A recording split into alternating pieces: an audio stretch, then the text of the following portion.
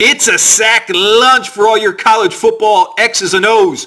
Go to YouTube and subscribe at Sack Lunch Football. We're looking at new TCU offensive coordinator Kendal Briles, right? He was with his dad at Baylor when they were rolling back in the day. Also at Houston as the OC. Also with Lane Kiffin at FAU. Willie Taggart at Florida State. So several stops. He knows the big splits, air raids. He's also adapted to the SEC, latest with Arkansas and Sam Pittman. Let's take a look at the bowl game. You're going to know empty formation right now. That's 5 right here, okay? But they're not wide with big splits. They're condensed down. This is tough for the defense because these guys are going to eventually expand. You just don't know where you're going to go. So you go from empty with a bunched kind of concept over here to run a curl flat. So when you run curl flat concept, you're going to get a curl and then a flat. And then here's your flat, and then here's your curl. You just take 89, put them in the middle field right here, and you just sit to hold the middle of the defense, okay? It's an easy read for the quarterback. You're reading the flat defender, so you're going to read number 15 over here. If he jumps the flat, you throw the curl. Curl flat right there. Excellent job. Easy rhythm timing for your quarterback, but it's the formation that did that.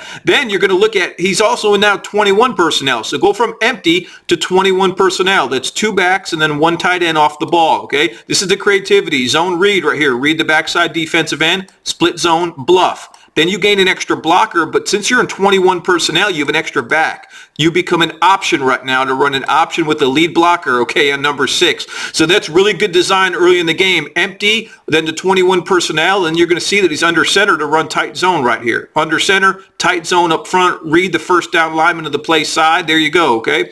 And then once you get in the red zone, okay, this is old mesh concept, over and under. Here you go. Look at the mesh. You're going to get an over and then under right here by number 14, okay? These guys, when you teach it, you almost want to slap hands, okay? That's how close you want to get on the mesh. Excellent in the red zone against man coverage, but they set up the wheel off of it. A mismatch. Running back on a linebacker. You see the mesh is open on the under with 14. Then you have that mesh with the running back with the mismatch. Even though they don't get it, it's the design and creativity, okay, that you'll like to see. Sonny Dykes will have his stamp on it, but TCU, you got a good one, okay?